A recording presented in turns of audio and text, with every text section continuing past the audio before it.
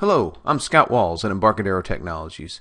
In this video, I'm going to show you how to register Oracle, SQL Server, Sybase, and DB2 data sources from a single SQL development tool. That tool being Embarcadero's RapidSQL XE. Here, we're looking at RapidSQL XE's main screen. To register a DB2 data source, simply right-click the node, Register, select the IBM DB2 Universal Database option. For the server, we'll drop this down and we'll select our entry. Here we're going to change this to a more descriptive name. We'll press Next. The user ID and password.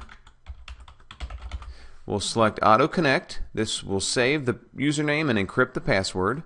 Test the connection. The connection succeeded. We'll press Next. Step on through, and here we will make this our test database. So at this time we'll finish. RapidSQL will ask if we'd like to connect right now. We'll go ahead and select No.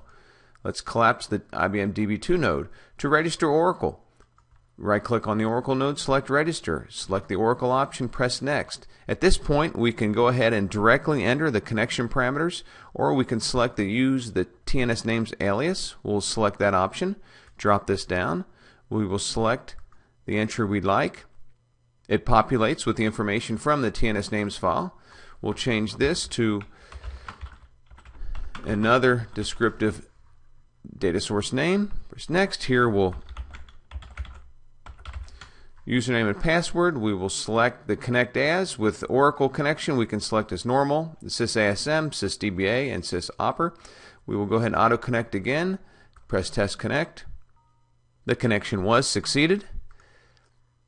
Next, in this one we will select the category here as QA and press Finish, and we'll ask you if we'd like to connect. Let's go ahead and deny that. And to register SQL Server, we'll select Microsoft SQL Server, and in this one I will go ahead and directly the connection parameters. Here we'll another name. This one we will be a production database data source. Press Next. We'll use our SA, test the connection. The connection was succeeded. We'll go down to the data source group and we'll make this one a production data source. And it will, again, prompts us to connect. Sybase, very similar. Right-click Register. Here we'll select Sybase Adaptive Server. Press Next. We will get information from the SQL ini file.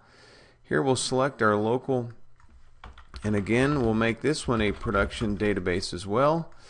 Right click, we'll do auto connect, test the connection. The connection succeeded. Go ahead and select the data source group.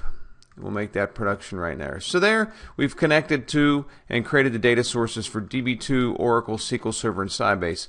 But I also want to show you is how to organize your data sources. So let's go right click on a new production databases. Press OK. So at this point we have a node for our production databases. If you remember, we had a couple data sources that we set up that were production. So at this point we can drag these in and drop them into the specific node that we'd like. So here I've created a new node called production databases that actually contain databases that are indeed production databases but are originating from different platforms, one being SQL Server and one being Sybase. You can use RapidSQL's Data Source Explorer to customize the order and the grouping as you would like them that would fit your needs. So again, registering DB2, Oracle, SQL Server, and Sybase data sources within a single SQL development tool.